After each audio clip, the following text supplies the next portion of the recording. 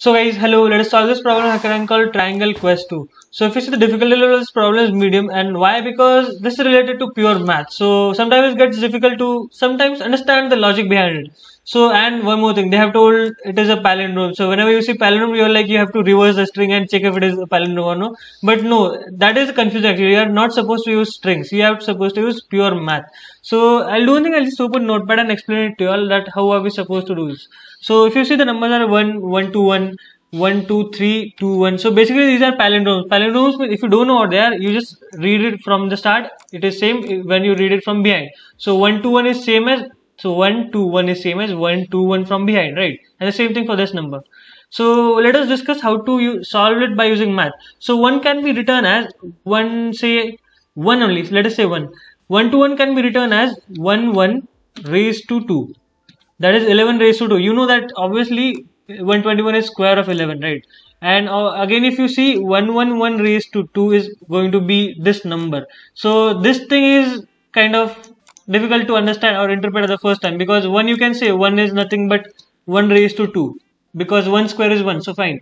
11 square is 122. You know these two things. You know these two things. But it gets difficult to understand that you can write 1 as 1 square. So that's why it gets difficult.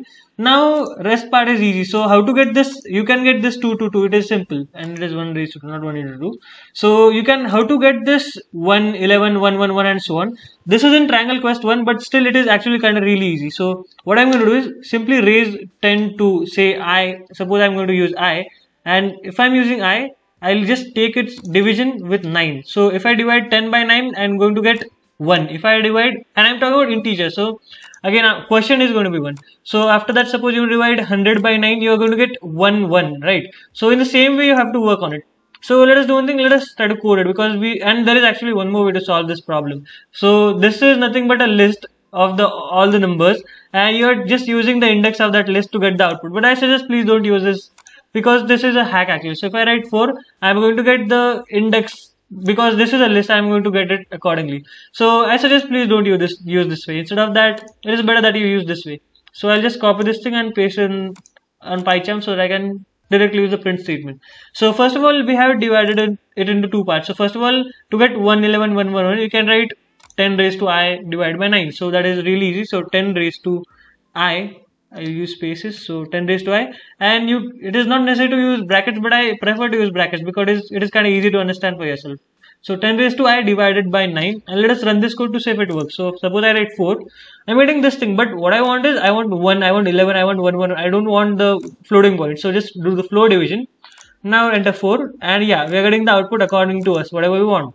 One more thing is, again use brackets, and outside of these brackets, what you are going to do is now simply raise it to 2, because we are supposed to raise it to 2 according to this thing. So it is really easy.